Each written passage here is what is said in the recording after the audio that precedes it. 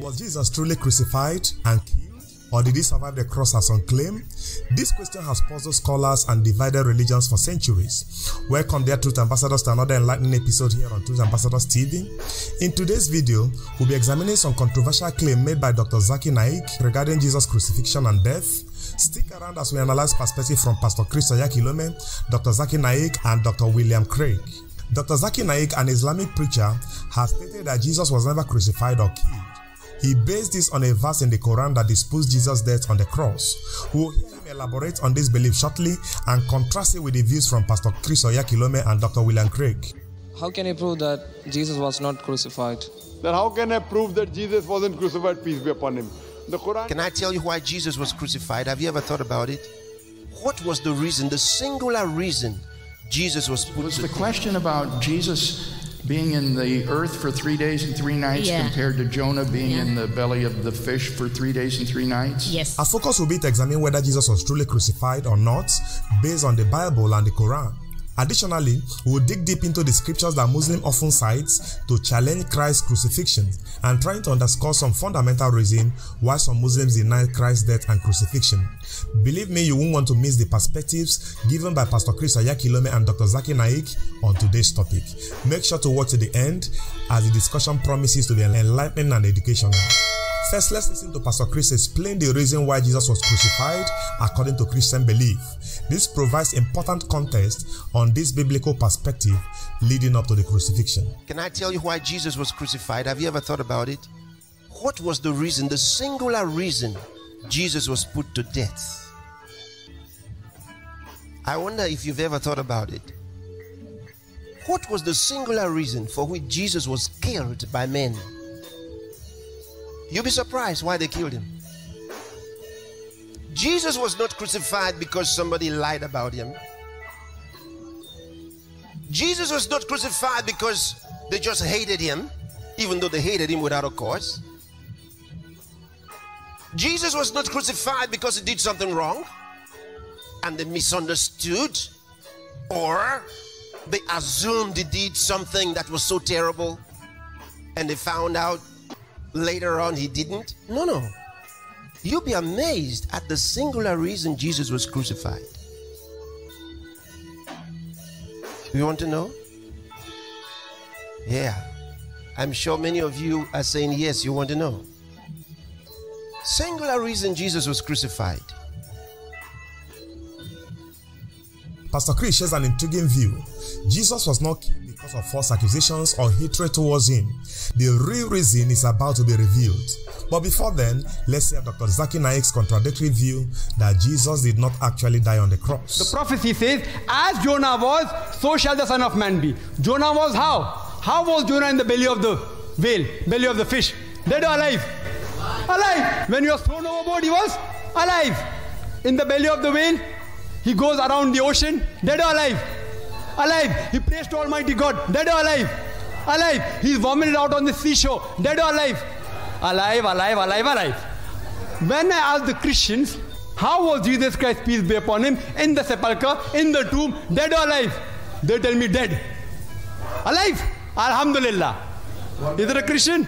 If he's alive, alhamdulillah, he was not crucified. If he's dead, he hasn't fulfilled the sign. You can refer to my video cassette, was Jesus Christ, peace be upon, really crucified? It proves that Jesus Christ, peace be upon, was not crucified. As the Quran says in Surah Nisa chapter 4, 157, وَمَا قَتَلُوا وَمَا صَلَبُوهُ. They didn't kill him, neither did they crucify him. It was only made to appear. Dr. Zakir Naik builds a case based on his interpretation of the Quran and scripture.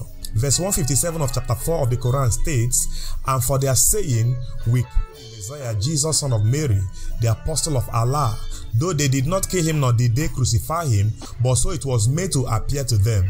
Indeed, those who differ concerning him are surely in doubt about him. They do not have any knowledge of that beyond following conjectures, and certainly they did not kill him. However, there are some issues with this approach. Firstly, the Quran was written over 500 years after Jesus walked the earth, so it's much later source compared to the first-hand New Testament accounts which clearly describe Jesus' death. Secondly, Dr. Zakir focuses on one Old Testament verse about Jonah while ignoring many other verses that affirm Jesus' death.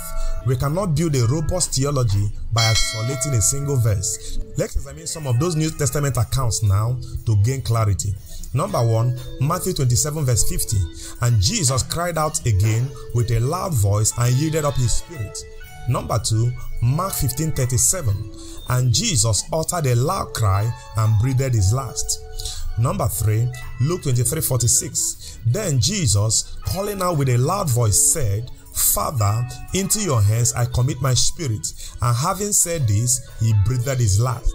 Number 4, John 19:30. When Jesus had received the sour wine, he said, It is finished. And he bowed his head and gave up his spirit. And number 5, John chapter 19:33-34. But when they came to Jesus and saw that he was already dead, they did not break his legs. But one of the soldiers pierced his side with a spear, and at once there came out blood and water. These accounts leave no ambiguity. Jesus clearly yielded up his spirit and breathed his last on the cross. However, Dr. Zakir Naik makes a fair point. If Jesus predicted he would survive like Jonah, how do we reconcile this?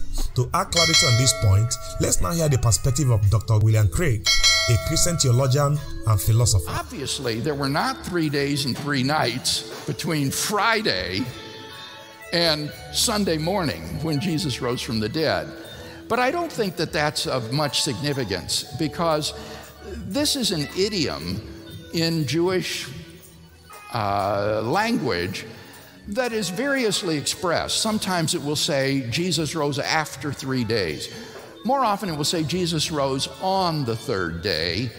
And in Jewish reckoning, the day begins at sundown at 6 o'clock.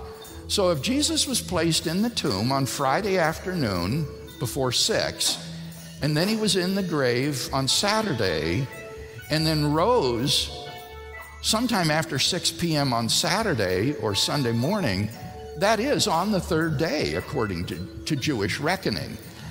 Indeed, if Jesus were interred at 4 o'clock on Friday and raised at 7 o'clock Saturday night, the Jew would say he was raised on the 3rd day. And so all of these expressions are just Jewish idioms that are drawn from the Old Testament, expressing the time of Jesus' resurrection. And I think it probably is an indirect reference to the time of the women's visit. It was on the 3rd day after the crucifixion that the women came and found the tomb empty. And so naturally the resurrection itself came to be dated on the 3rd day. Dr. William rightly explains that the Jewish idiom of 3 days and nights does not require a literal 72-hour period. The time references, those differing slightly, point to Jesus rising on the 3rd day after his crucifixion. So while we respect Dr. Zakir Naik's view, the biblical evidence strongly supports Jesus' physical death by crucifixion. This is central to the Christian gospel. We'd love to hear your perspective on this controversial topic. Do you agree with Pastor Chris and Dr. Craig? Or are you persuaded by Dr. Zakir Naik's claim? Let us know in the comment section. Now we've built a solid scriptural case for Jesus' death and resurrection. But Dr. Zakir also argues that Muslims reject the crucifixion for a specific theological reason. Let's hear Pastor Chris Oyakhilome explain the deeper reason why Jesus was crucified, which is the same reason why Muslims deny Christ's death and crucifixion. His insights are truly eye-opening. Here, Matthew reports he's dealing with the Pharisees. Okay, so while the Pharisees were gathered together, Jesus asked them. He asked them, saying, What think ye of Christ? What do you think of Christ? Whose son is he? They say unto him, the son of David. You see, they knew the Christ will be the son of David. So, look at it. He asked them, What do you think of Christ? Whose son is he? They say unto him, the son of David. He said unto them, How then doth David in spirit call him Lord? Because they knew the scriptures. So Jesus is quoting scripture to them now. He says, Why does David then call Christ Lord? Now I'll read it to you. Watch. He said unto them, How then doth David in spirit call him Lord, saying, he quotes scripture, The Lord said unto my Lord, Sit thou on my right hand till I make thine enemies thy footstool.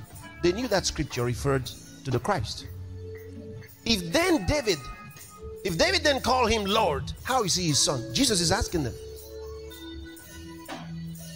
They said Christ is the son of David. He said, but David called him Lord in spirit according to scripture. So if David called him Lord, how is he his son? He asked them. Guess what? They couldn't answer. Read. And no man was able to answer him a word. Neither does any man from that day forth ask him any more questions. That's why he was right. Because David called him Lord. If he's his son, why does he call him Lord?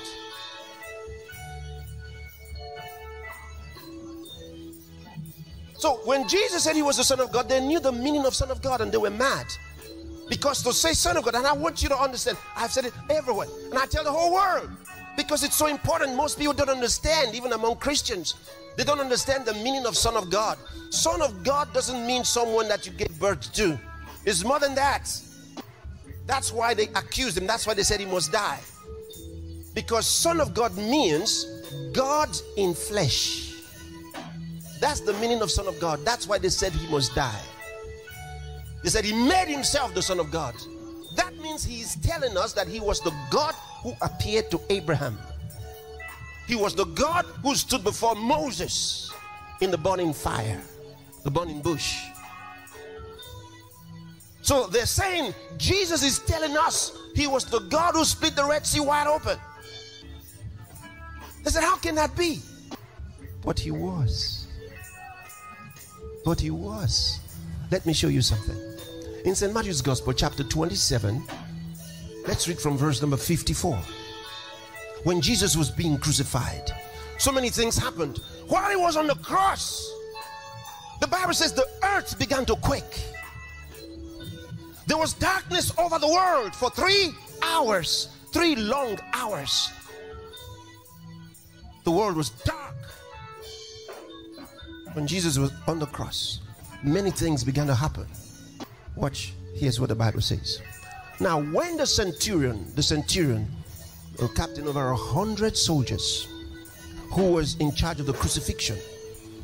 Now when the centurion and they that were with him and the other soldiers watching Jesus saw the earthquake and those things that were done, they feared greatly, saying, truly this was the Son of God. This was their testimony. The soldiers themselves, when they saw what happened at the crucifixion of Jesus, they said, truly this was the Son of God. And remember what I told you. Son of God means God in flesh. What an incredible explanation by Pastor Chris. He thoroughly understands why Muslims cannot accept the crucifixion account, even though the Bible is clear on it. As Pastor Chris explained, the title Son of God has deep theological meaning that was considered blasphemous to some. So why the Muslims revere Jesus as a prophet, they cannot accept his crucifixion or divine nature. By the way, I posted a video a few days ago where Dr. Zakir Naik questions Christ's divinity. You may want to check it out after this video. I'll leave the link in the description below. It may interest you to know that for Jews, whether Christ was crucified or not is not a hugely significant issue. He is often seen as just another false Messiah. In Islam, however, it is explicitly believed that Jesus was not crucified or killed, as stated in Quran chapter 4 verse 157. Now to tie things together, it is evident from the gospel accounts that Jesus did indeed die on the cross despite opposing views. His resurrection proved he was the Son of God with power over death itself. As truth ambassadors, while we respect different perspectives, we are committed to proclaiming the truth as revealed in the scriptures, that Jesus died, was buried, and bodily rose again. This is the pivotal event that makes salvation available to all who believe. What's your biggest takeaway from today's fiery discussion? Let me know in the comments below. I always enjoy interacting with you all. Don't forget to like and subscribe if you have not. Until next time, stay open-minded and keep seeking the truth. Thanks and God bless you all. Shalom.